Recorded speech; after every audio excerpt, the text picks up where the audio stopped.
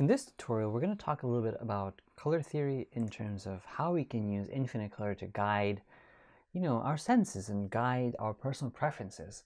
This is a really hard video to make, and I'm going to freehand this just because I feel like color is something that's such a personal decision.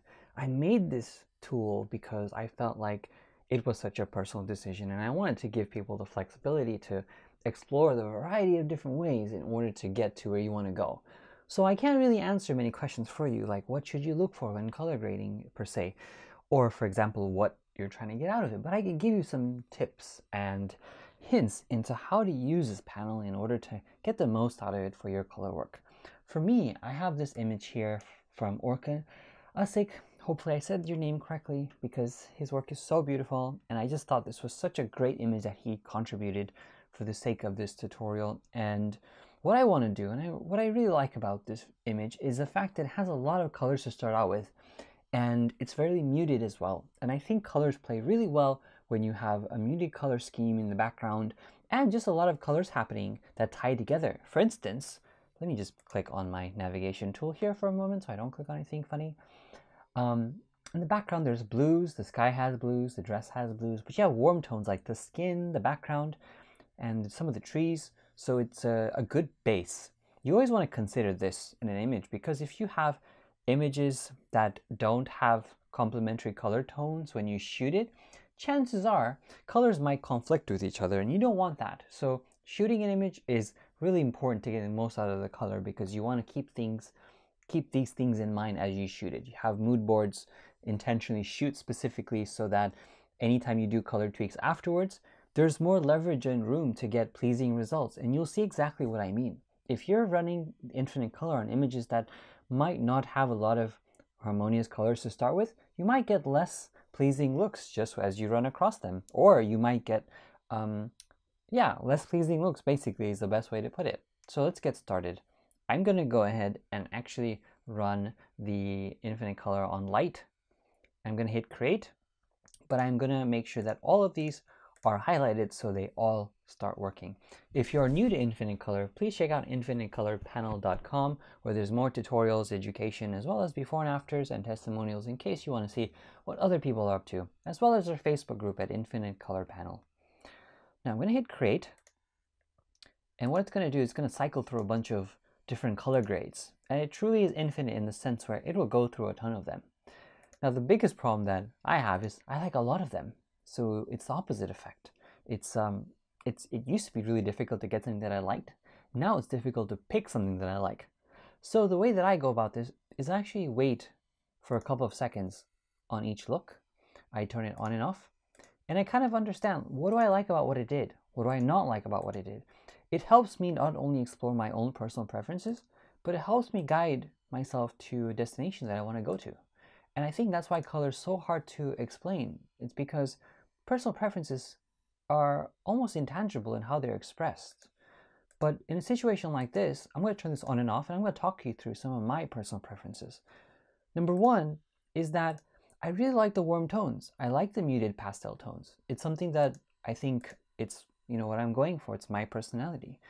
And I also like how the background started tying together with the dress. The dress became more muted, more pastel-y, less blue, more beige, or more like orangey. So it started connecting more. And I like that a lot. Maybe not as intense. And that's where I'm going to start building. So I like this, maybe not to the extent of which it did. So I could either go in here and see, what had the biggest impact on it, and then tweak it accordingly. So I think overall, they all contributed, fairly equally. So I'm going to reduce the opacity of the entire folder here to about 40% or so. So you can see we're getting there. We're getting to that harmonious balance that I think I'm naturally tending to gravitate towards. To stack and build on this, I'm going to rename the infinite color folder and just call it IC1. Next, I'm going to create it again. So it creates a stack on top of it, and I'm just going to go through them again.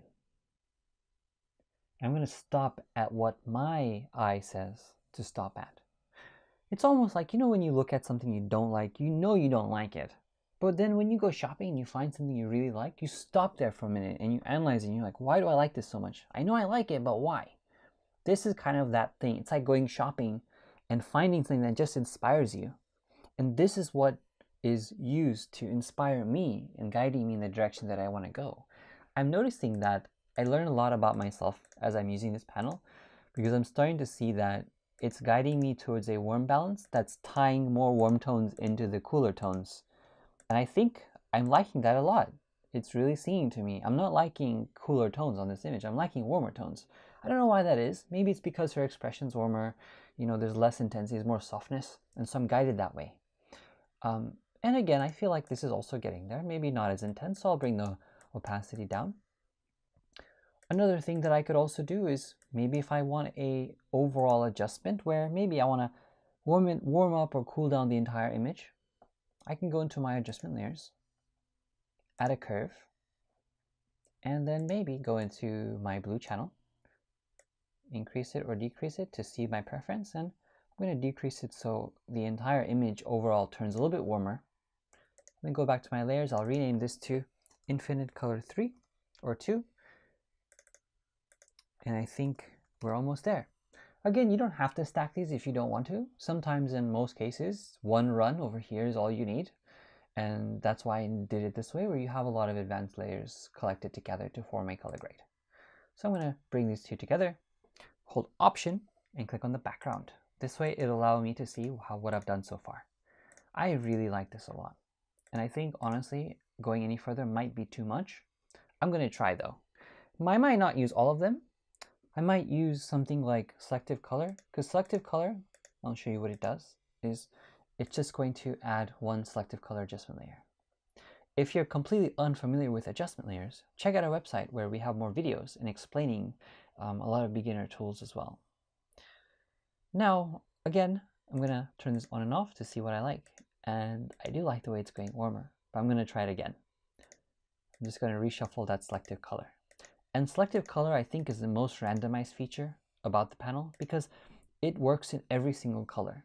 So if I click on it and go to my properties, you'll notice that under cyans and blues and magentas, they get all tweaked in different ways, in various ways that are completely unique to each other. And that randomness is really inspiring and gives me different ideas in how it's going to be modified. That's actually pretty interesting. The cyan look, that cyan and warm tones, I think looks really good. Maybe not to that extent. I might tone it down just a bit. I think that looks pretty good. So there you have it. I think, I'm really loving this. I wouldn't change it any further. I'm happy with it. This can only become a problem if you are hard to please, or maybe you see too many looks that you like. And the good thing is you can save your folders. All you need to do is check out the video regarding saving your layers to your libraries, and it has an answer on how you can do that. But there you go. I'm going to turn this on and off, and you can see exactly how I use the Infinite Color panel to guide it to exploring what I want to do and exploring my own personal preferences and figuring out what exactly I liked. Now, as always, I'm so interested to see what you do with this information. Please join our Facebook group at Infinite Color Panel, or tag us on Instagram at Infinite Color Panel and show us what you do, because we are always looking for people and what they do to feature them.